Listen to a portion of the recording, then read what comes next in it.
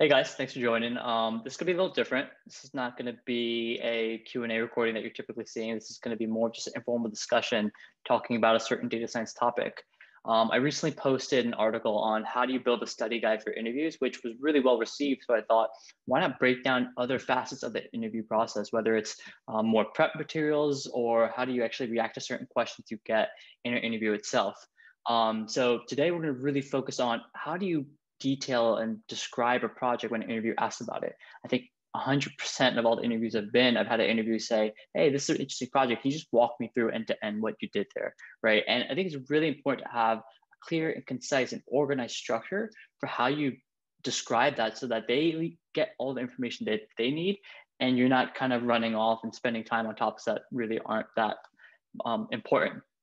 Now, I do have a structure and process, and if you've already read the blog post that I put out, you could skip towards kind of when I actually get into the example, which I'll put the timestamp below. But if you haven't, definitely like stay along and I'll actually walk through the 6 steps that I take to make sure I'm covering every key point within kind of my process here. So first, I think the most obvious is the problem statement. I think it's important to clearly lay out what you worked on and why you worked on it. I think why is really important, right? Was there like what's the impact? What's the scale of the problem at hand? Next is team size and your role in the team. And this is one that people really forget about all the time. I think you really want to highlight this was a team of marketing folks and data engineers. This was a team onshore, offshore. Show that you've had to work with a large scale team that requires clear communication on your part, right? Also, did you work on just one function or did you build the entire code end to end? They're going to want to know like how involved were you, right? Was your role maybe more like interfacing with stakeholders versus technical, or was it both? It's really important to touch on that so they understand kind of your impact in a certain project. Then solution process. I think this is where you start getting to nitty gritty and really talk about the technical details. Talking about things like how you handle multi-collinearity, right? What kind of features did you create? Like, were you really creative in the features that you created, right? Anything along the lines of like, how did you tune the model, etc., right? Like all of the things are really important to answer in this section. It really shows like what technical solutions you use, right? And I'll keep even more examples. Like if you use EMR to write all the code, was it distributed using PySpark? Like the list goes on, but pick a handful that you think are the most impressive in terms of your solution process and run with that. If they're more curious about other things, they'll ask, but at least have a handful that you can kind of like just speak about at that moment. Next is also similar solution, but I'd like to break it off, is the model development and model tuning. This deserves its own section because there's so much in there and it requires kind of that level of detail. So this is what was your baseline model, right? How did you tune your model? How did you tune the hyperparameters, right? Why did you select a certain model, right? How did you optimize? What was your evaluation metric? Like, how did you actually use that to optimize, right? These things are really important because model tuning is everything in a machine learning or data science job. It's really important. So if you can easily show that you have kind of the thought process and the mindset to logically go about building and tuning a model, it's really impressive to an interviewer. Then the fifth step is kind of wrapping it all up is how did you deliver it, right? And this could be anything from saying you built a website to showcase the model, you wrote a Medium article, you had to present in front of really influential stakeholders, or it was then embedded into an app that's used by farm reps, or that's my example, but farm reps or anyone else, right? Just highlight that it's end to end, right? You were thinking from a holistic perspective that it's not just writing code. I actually want to take this code and present it in a meaningful way. This showcases your communication skills, showcases that you are thinking like that way, that you want to kind of wrap it all up, which is really important, right? Highlighting your communication skills is really critical. Like I said, does it matter if it was in front of a VP or just a blog post? It's still important to showcase how you display that model. And then the last is next step. And this, you may or may not have this section, right? But I think it's really good, especially if it's like a really huge, massive project, to showcase, yeah, we're happy with results. Things look really great. But here are some next steps that we're thinking in terms of model improvement, right? This is kind of a fun section because if maybe there's a lot of holes in your approach that you know they might ask about, if you leave them in this next step section, you show that you've thought about the holes and you know that you want to address them later on. It kind of saves you from, I'm not gonna say embarrassment, but it saves you from kind of looking a little clueless when they probe and ask you about these holes that you've kind of laid out. But yeah, those are the 6 that I think if you highlight them, at least touch upon each of them, you're definitely covering your basis in terms of everything that happened in the project. I like to spend like 5-ish minutes, right? Because your interview is probably like an hour, right? So 5-ish minutes is really good. Maybe less than that, but in my example, I think I'm around the 5-ish minute mark, but you could obviously consolidate that if need be. So I think that's a good segue. I think I'm going to share my screen. We're going to kind of hop into my resume, and then I'll show you exact example. And like I said, I'm going to pretend like you guys are the interviewer and kind of show you how I would go about presenting a project. All right, cool. So here you see kind of a specific example I'm going to run you through. And this is actually what you see on my resume, the screenshot up here. It's an NLP project I've worked on for a client. Below that, you see this project kind of broken out into the 6 components that I mentioned earlier. I'm going to walk through those piece by piece, and then at the very end, kind of pretend like we're in an interview and you guys are the interviewer, and I'll run through it as if kind of I'm actually in an interview. So I'll quickly go through these, and then we'll run through the actual example. So problem statement, there was a highly arduous process that required a lot of reading text. So leveraging NLP, we look to automate that process to save a bunch of time for our clients. Team structure, it was a pretty large team, 15 people onshore and offshore. The data science team in particular was about 5 data scientists, and I was the lead. Solution process at a very high level, I had to vectorize text using TF-IDF and figured out which text was very similar based off of using cosine similarity.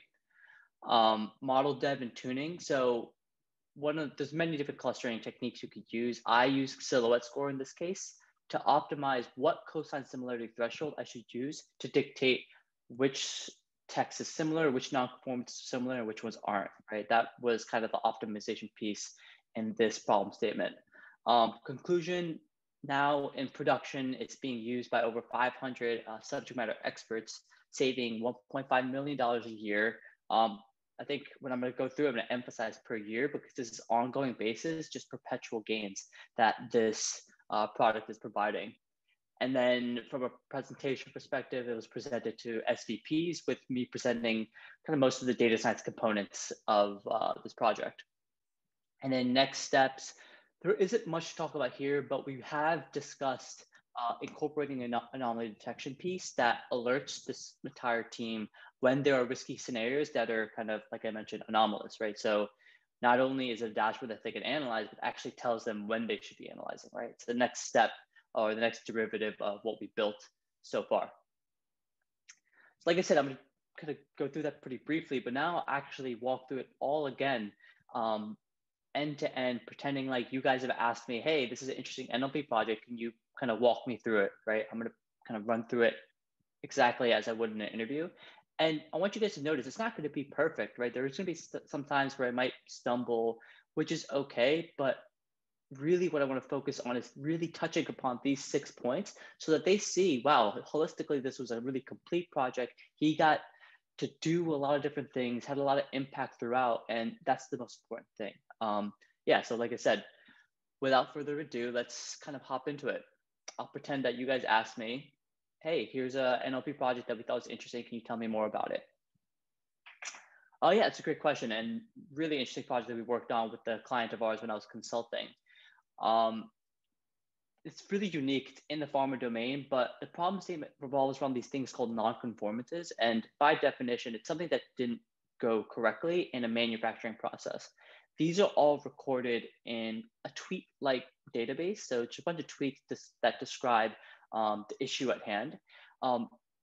What people did prior to us getting involved is they would spend hours and hours, even days, compiling all this text and actually categorizing them all together, figuring out which ones are clusters, which aren't, right? And we came in to say, all of this can be automated and save you and your team a ton of bandwidth and a ton of time in the long run, right? And that was essentially the problem statement, what we set out to do, and prove, can we cluster using kind of data science methods at the same level as how the subject matter experts were doing in the project.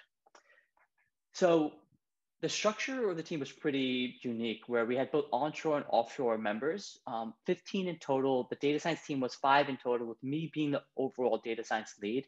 So that meant really architecting and designing the solution from the ground up, creating modules that can be developed by, say, junior data scientists, because we did have 2 junior data scientists on the team who was helping groom, but also making sure they had a meaty portion of the project. That's why when I designed, I made it very modular.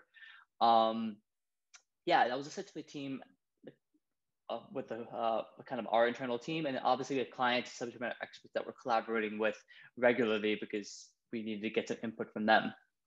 Solution process. So with text, you could go many different directions. You can go using universal sentence embeddings and Elmo, BERT, maybe more modern transformers, or you can go very simple and go, say, TF-IDF to vectorize. There's many different options when we kind of approach this problem. And what we realized is, and we're talking to the subject matter expert, all of the text is pretty homogeneous in the way it's written. There's a strict process that says you're supposed to use the same verbiage from non-conformance to non-conformance. When we realized that, we realized a semantic portion really isn't that as important. It's more important just to vectorize the text and get that in a really quick and vectorized format. So TF-IDF was a great solution there because, like I said, it's homogeneous text, and that's where TF-IDF really excels. So using TF-IDF and using cosine similarity to figure out which non-conformances were similar, we found that a threshold of over 0.6 in similarity really kind of captures any cohort that needs to be analyzed further.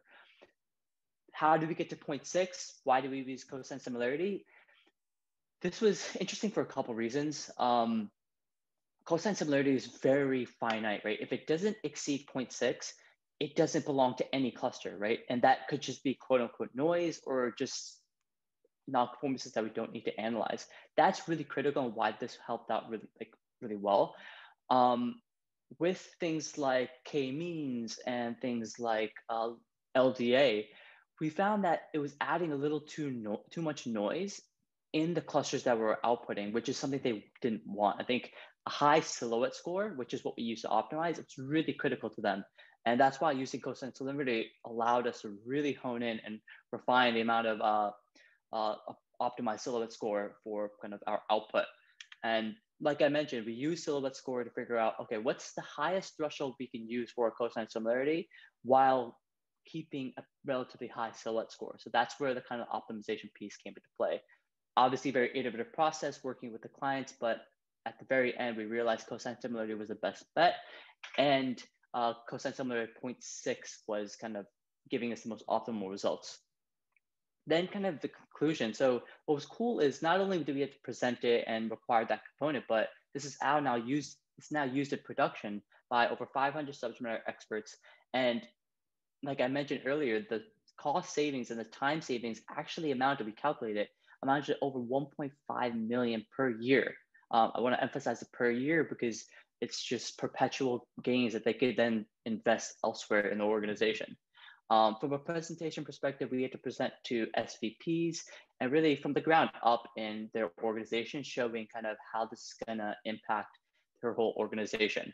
I think this project was holistically really kind of fun because end to end from a POC to a production product was a lot of fun. And moving forward, we are thinking, let's now track some of these clusters or non-conformance clusters over time to figure out, are some of these anomalous, right?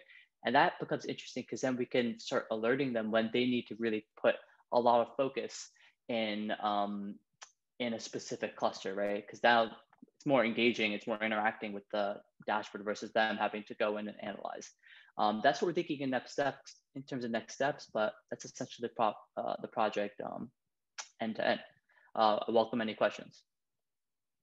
So that's pretty much it. I think that's kind of how I would present it. I think that was about 4 to 5 minutes, which if you're running through one project, that's enough. If I realize, okay, it's a 30-minute interview, maybe I need to cut this back a bit, I would probably like maybe trim down some of these sections. But I hope that shows you that how to take this format, this broken apart portion of my resume into what I would present to them in an interview.